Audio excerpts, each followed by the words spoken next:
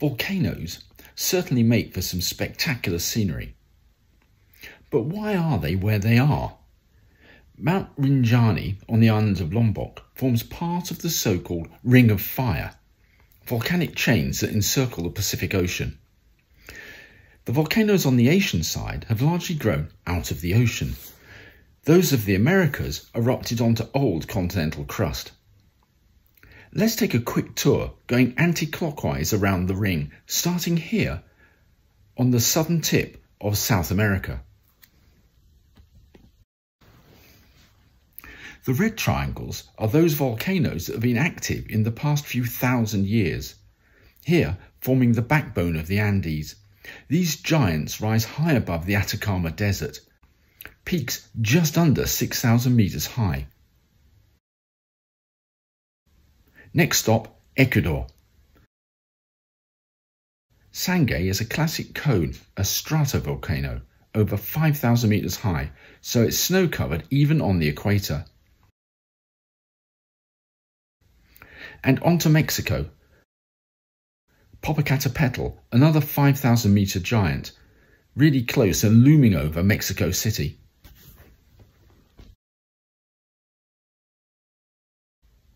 There are rather few volcanoes in the southeast USA, but in the Pacific Northwest we reach Mount St. Helens, famous for its eruption in 1980. Now, a smaller cone grows inside the old crater.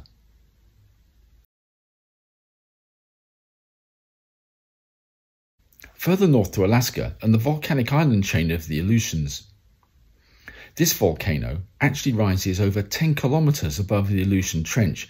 It's just the top 2.8 kilometers that poke up above sea level to make the peak. The Aleutians run across to the Kamchatka Peninsula. This is Ebco on the Kuril Islands, one of the region's most active volcanoes. And the Kurils continued down to the islands of Japan and their famous volcanic landscapes. The Okama Crater Lake, named for its resemblance to a cooking pot. And, of course, Fuji, perhaps the world's most photographed volcano and Japan's highest mountain. Running offshore, the volcanoes continue as a chain of submerged seamounts. But over in the Philippines, we have Mayon, nearly 2.5 kilometers high, perhaps the archetypal stratovolcano. And so on down to Indonesia, lots of volcanic islands, some small. Manado Tua is just 600 meters high. But Tambora is a vast caldera, the remnants of the huge eruption in 1815 that led to the year without a summer, probably the greatest eruption in the past 10,000 years. And finally on our tour, another famous remnant, Anak Krakatoa, the small island growing inside the remnant caldera from the 1883 eruption. So a quick tour around some of the highlights of the Ring of Fire.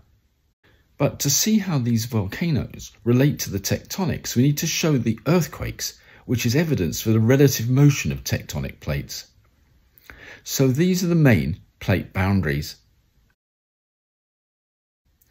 Let's look at the Asian side, side on. The volcanic chains lie right adjacent to oceanic trenches, places where the seabed is being taken back down into the Earth's mantle. This is subduction. And we'll find out more about subduction in our next film on our tectonic journey. So for now, we'll leave these volcanoes behind. Thank you for watching. I've been Butler, and you can find out more about tectonics on the Shear channel.